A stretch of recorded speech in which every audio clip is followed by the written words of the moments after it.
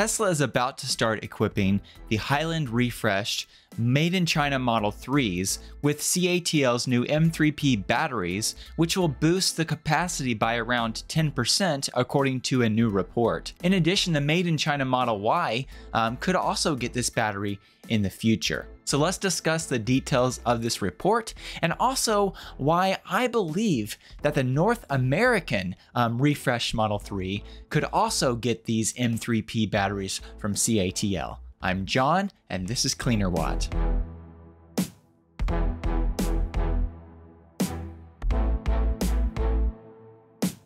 On June 29th, an article was published on cnevpost.com, which revealed that the new Highland Refreshed Model 3 would be getting CATL's M3P batteries for the rear-wheel drive standard range model. In addition, the author of this article revealed that with this battery change, the Model 3 would also be getting a boost in battery capacity, going from around 60 kilowatt hours to 66 kilowatt hours with the M3P based battery pack.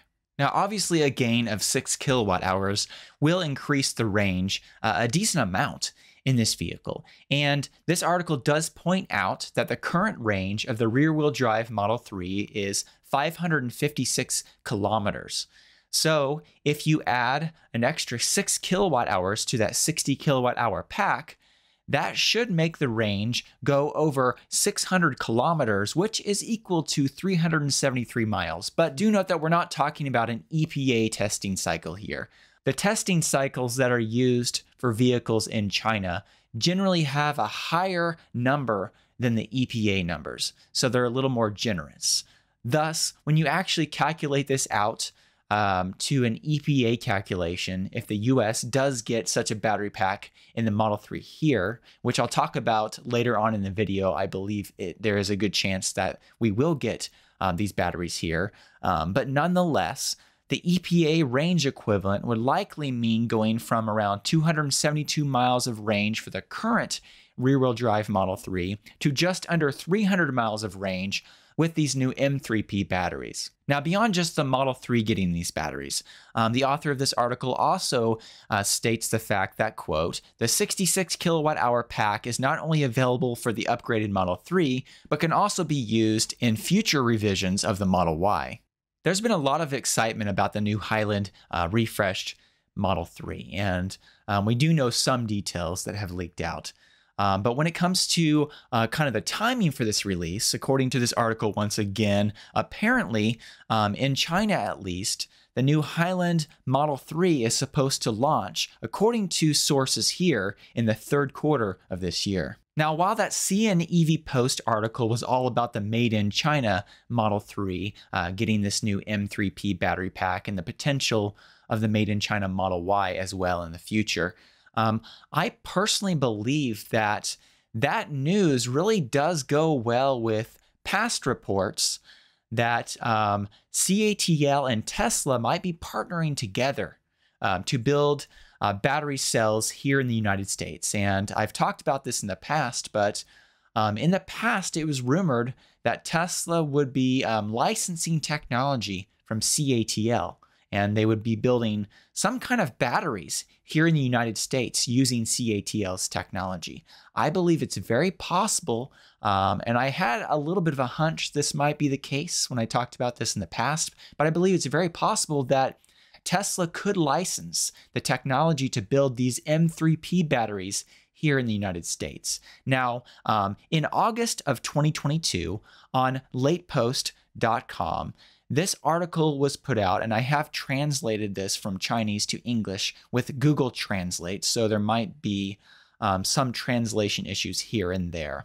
But back in August of 2022, someone apparently from Tesla told LatePost that internally, Tesla was actually working to develop their own lithium manganese iron phosphate batteries.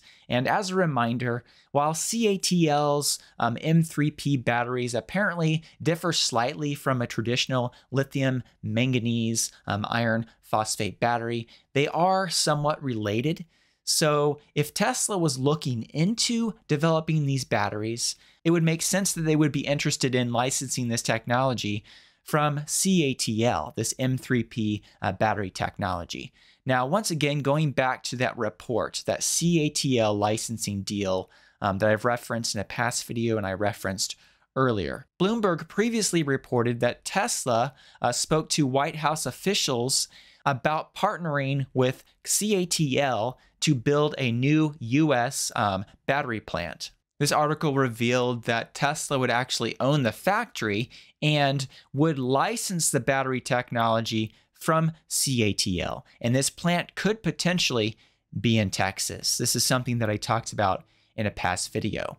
Now, we do know, once again, from that article that Tesla has been looking internally at lithium manganese iron phosphate batteries. We also know, based on Drew Baglino's comments in Tesla's Q3 2022 conference call, that Tesla was pursuing iron cathode supplies. So Tesla is definitely looking at manufacturing either lithium iron phosphate batteries or lithium manganese iron phosphate batteries. And if Tesla is about to start using these M3P batteries in China and it boosts the range, it would make a lot of sense that they would want to manufacture these batteries in the United States. And by manufacturing them here in the United States, that would allow Tesla to qualify both on the manufacturing end and also on the consumer side. The consumer would also benefit from the IRA tax credits.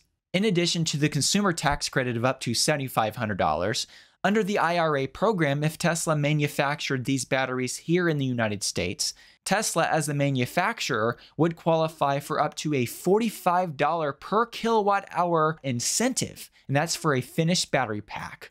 Not only for manufacturing the batteries themselves, but for manufacturing the finished battery pack. And $45 per kilowatt hour on top of what is already a somewhat affordable cell, the lithium manganese iron phosphate batteries, as compared to like a nickel battery. Those batteries should be a little bit less expensive. That could make a big difference. And this also could be a key battery technology that Tesla would want to use in the new compact EV that is planned to be built at their factory in Mexico. As a reminder, the reason why an M3P battery pack would be larger is because these batteries are actually a bit more energy dense than lithium iron phosphate batteries. So really, to wrap all this up, CATL's M3P battery technology is an exciting development, and it gives us another alternative battery to use in a vehicle. And it really kind of bridges the gap between a nickel-based pack and an iron-based pack. Of course, it is related to lithium iron phosphate batteries, and it still apparently has iron in it. It's an iron phosphate battery with the addition of manganese, and there's a little bit of a change there from a regular lithium manganese iron phosphate battery. CATL's M3P batteries are not identical to that. They're a slight tweak on that, but nonetheless, those batteries are a good in-between, where they're more energy dense than the lithium iron phosphate batteries, but a little less energy dense than nickel, but apparently more affordable than nickel batteries. But they provide a good medium amount of range, which is perfect for a standard range vehicle and a vehicle potentially, like for instance, the more affordable EVs that are going to be built by Tesla in the future. I'm excited about them, and I sure hope that Tesla does indeed start building these batteries in the United States, and that we start seeing these batteries in standard range Teslas in the future. Do let me know what you think about all this in the comments section below. I'd love to hear from you. And also, I'd like to say once again, thank you to all of those of you who support me through Patreon. Your support makes a big difference and really does help make these videos possible. If you'd like to find out more about how you can support my work through Patreon, I will put a link in the video description. Thank you so much.